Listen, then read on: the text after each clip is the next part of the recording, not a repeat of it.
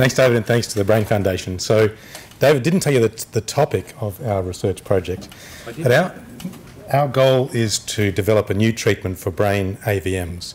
And these are collections of abnormal blood vessels that sit inside the brain, and people don't know that they have them until they burst. And when they burst, they cause a hemorrhage, bleeding into the brain, which is catastrophic. It either kills the person or causes a type of stroke. And this happens particularly in children and young adults. So it's not a typical type of stroke that you might think of that generally affects older people. It's a young person's disease. And we can treat these things with surgery in some of the patients, but for patients who have large malformations or deep ones, surgery is too dangerous. So we've got this idea that we can treat them with a two-step process. The first step is to use focused radiation, such as the gamma knife, where we focus all the radiation beams into the volume of abnormal blood vessels. And it's like painting a molecular change. So all the cells within that volume will change their molecular characteristics.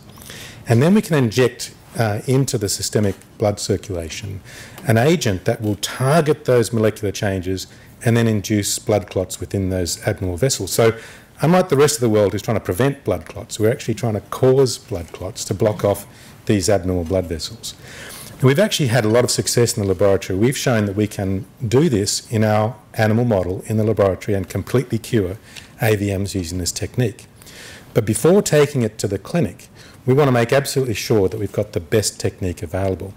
And at the moment, we're using a single molecule construct. So our systemic agent that we've developed is an antibody connected to a molecule that promotes blood clotting in the blood vessels, but it's a single molecule.